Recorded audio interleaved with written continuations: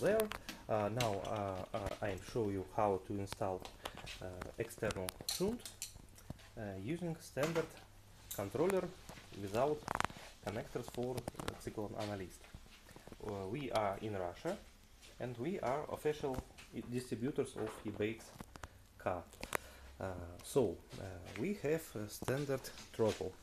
We cut off 3 wires and plug into Cyclone Analyst directly. After this, we cut wires second place and take power from switch with one power off and on controller. We also cut connector at Rshunt. If we do not do it, Cyclone Analyst will work always.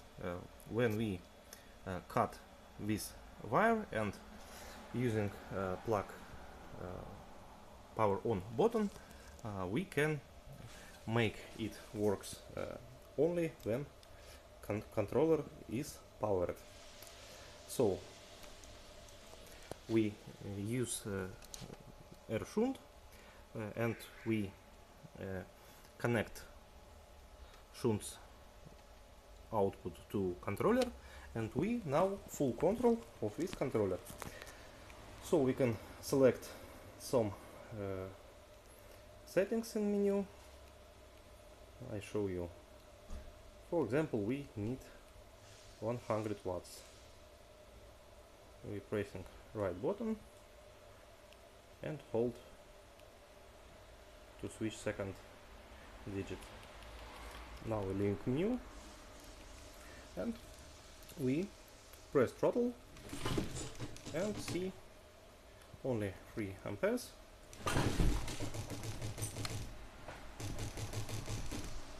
So we have power limits activated. So we have one Cyclone Analyst third version, one Rshunt, and standard big and powerful controller without output to Cyclone Analyst.